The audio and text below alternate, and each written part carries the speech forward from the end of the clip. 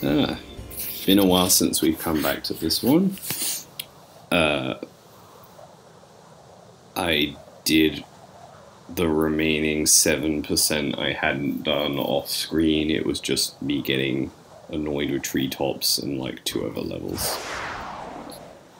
Cat, what are you doing? Oh, that pop-in. That whole level and then the texture pop-in coming soon after it. So at first I'm like, what? How? Oh, okay, we don't glide.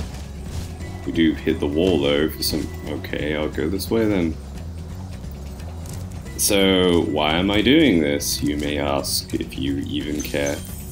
I have very firm memories of all of the alternative endings of Crash Bandicoot, the original trilogy, and beyond, because I 100%ed the first bunch of Crash games, and really only stopped 100%ing them around Wrath of Cortex, and the PS2 era, and like I tried to do Nitro Kart, but that's an unforgiving game.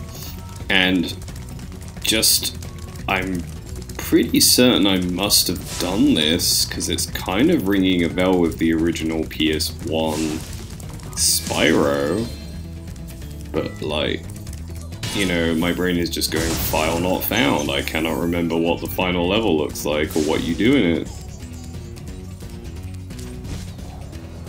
And it turns out it's kind of cheap, so we're gonna... Like, I say that because think about the comparison between what you have to do and what you unlock in Crash games, where it's like you get a whole different ending, and yeah, I know it's just like a 5-second cutscene where something slightly different changes. It normally equates to Cortex is getting mashed a different way than usual, and yeah, you know, maybe Torna's saved instead or something. But it felt more like a hidden challenge thing, whereas, you know, like an extra percentages and shit really felt like an important thing in the Crash games, whereas this feels super cheap. Like imagine you're at school and you're like, oh, I got 100% on Spyro, and then some guy's like, well, I got 120%. And it turns out that what that means is he went through this easy as fuck final level, and you just hadn't had chance to do it yet, and it's literally chase these thieves. There's no enemies that are offensive, no boss, really hard to die unless you somehow fuck up and fall into the goop, the green Nickelodeon jelly at the bottom here. Or if you fail to get these guys, and they're not very fast. You've been chasing them for the rest of the game, getting eggs and stuff. So it's just a bit of a letdown, really, and it feels really unearned to get over 100% in Spyro, which makes me a little sad.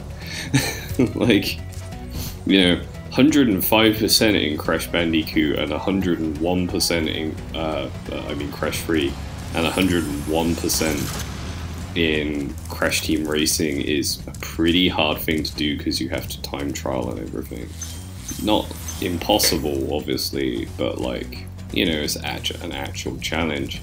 This is just collect the stuff, and like some of the levels that you have to do to collect the stuff are harder than this level, which is why it's so unearned. But I'm going to talk more about the level now. There's these things, my version, the PS4 Pro version of Spyro HD, fucked up the exploding this specific chest animation, and instead it just phases out of existence after vomiting gems up like it's a Doom 3 enemy. And I was a little like, oh, is this going to affect my progress when I first saw this on one of the other levels when I was doing cleanup? Like, you know, am I getting the gems? And then I just saw it farted out the gems and just phased out of existence, and I was like, oh no, is that a bug, or is that what everyone experiences that as? Because I remember them exploding. Oh, you and your plane. No one's impressed. I already fly. Oh, fuck. Badly. Literally, this is just go. I kind of remembered it to be like this. It's basically a big room, and you just shoot down these thieves. You get their thing, you go to a door. Door unlocks more treasure, and it's like 0 challenge, but like...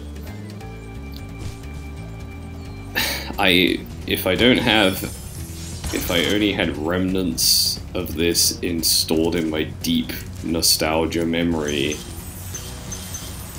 he's just floating in the air waiting for me there, just as planes are known to do.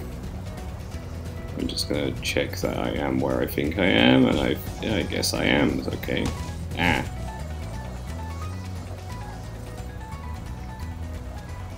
If this, you know, entire memory was missing, you can imagine Spyro 2, the ending, completely erased from my mind. So we'll look at that later too.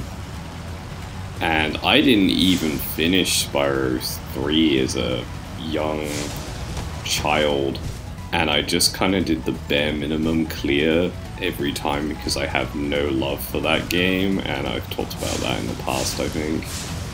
It's just, it means nothing to me because it's just got 0 nostalgia for me, and I was never that hardcore of a Spyro fan. And in my household, the attitude back then was you fully complete a game and then you can do the next game. Like, we fully completed Crash 1, and by the time we did that, Crash 3 was out, so we got Crash 3. And then once we 100%ed Crash 3, which is much easier than 1 to do, we then went back and did 2 and completed that too. And the attitude was to get the most value out of these games, which we thought of as expensive back then. Oh yeah, I got 1. Okay, this is just 110, like, it's gotta be more than that. Yeah, you show me sparks. That really helps you out, by the way. Clicking in the left stick, sparks will point at the nearest treasure that you've missed. And in some of these games, I'm like missing 1 gem, 1 red gem, and it really helped me out for like finishing this. And it will no doubt help me in 3 and 2 and whatever. So here we're just setting off fireworks to blow these up. Like it's a Katy Perry video. Humor! Sorry, I'm kind of like... This isn't really content, is it? Like, look, this is barely gameplay. I'm just flying from one platform to the other with no challenge. Lighting fireworks. Oh look, there's the other one. So hard. Oh, big challenge. Much wow.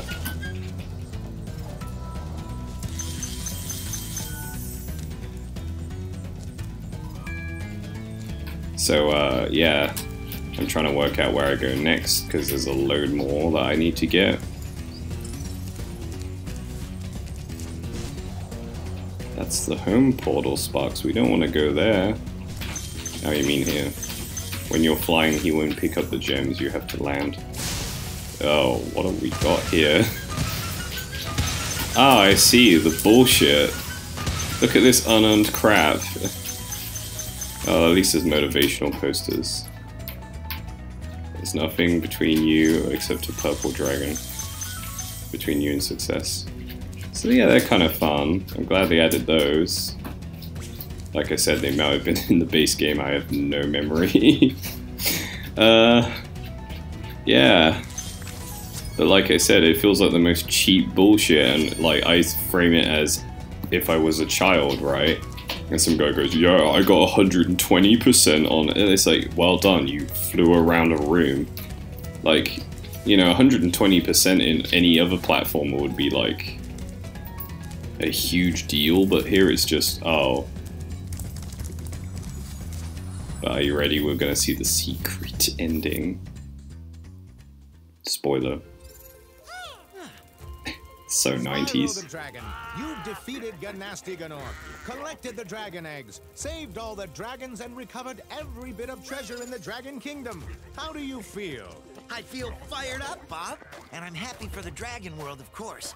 I certainly wouldn't want to spend the rest of my dragon days butting heads with Gnasty Nork and his weird minions. What's a minion? Never mind. You know what they say. For every good battle, you need a good adversary. And I felt that Gnasty, in spite of his misguided nature, was a worthy opponent. Uh-oh. Here we go again.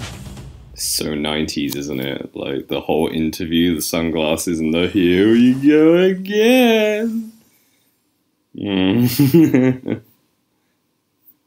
Oh, man. And it's weird because then they changed the whole collectathon and theme in the second one, so it's not even like you do the dragon thing again. But there you go, that's the end of that one.